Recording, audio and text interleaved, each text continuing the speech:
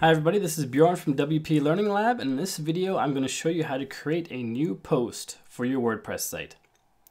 So after you first log in, you'll more than likely see the dashboard, and then on the left hand side menu, when you watch this video, the menu may not look just like this because it changes based on the new updates and even plugins that you may have, but chances are the post section will always be called posts. And so when you hover over posts, wherever it may be on your installation when you watch this, when you click on all posts, you see a listing of all the posts you have on your site. You click on add new, allows you to create a new one. When you click on categories, you can add and edit the categories for your posts. And for tags, you can add and edit tags for those posts, and we'll cover those in another video. But for now, just to add a new post, all we do is click on add new.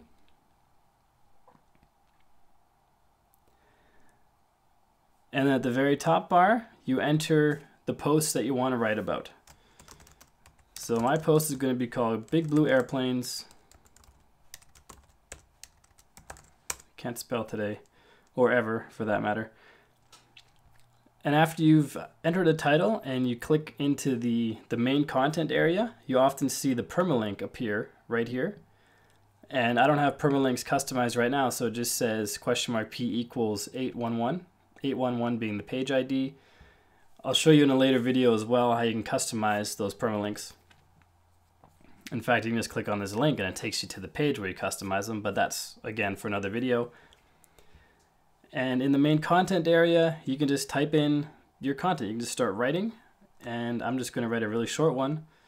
This post is about airplanes.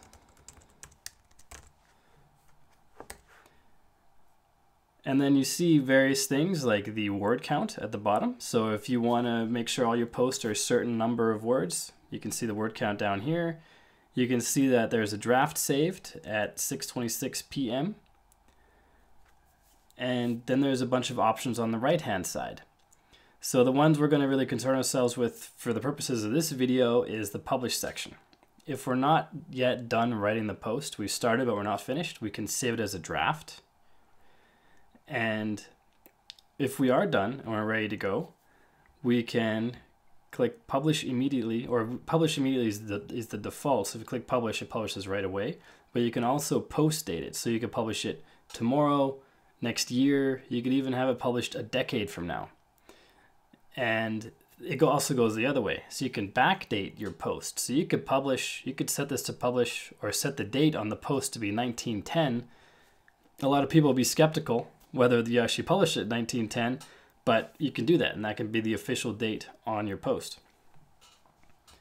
So I'm just going to keep it published immediately. You can change the visibility to be public and stick this post to the front page. That's an option for this theme. Not all themes will have this checkbox. You can also password protect the post, which means that if anybody goes to this post, this exact URL, they will have to enter whatever password you enter here in order to see it.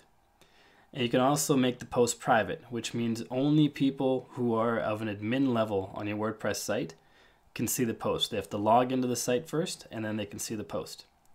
But I'm just going to keep it as public and publish immediately. And I'm ready right now to publish, so I'm going to click on publish. This takes a few seconds, and then you can click the view post link right here to see what the post looks like.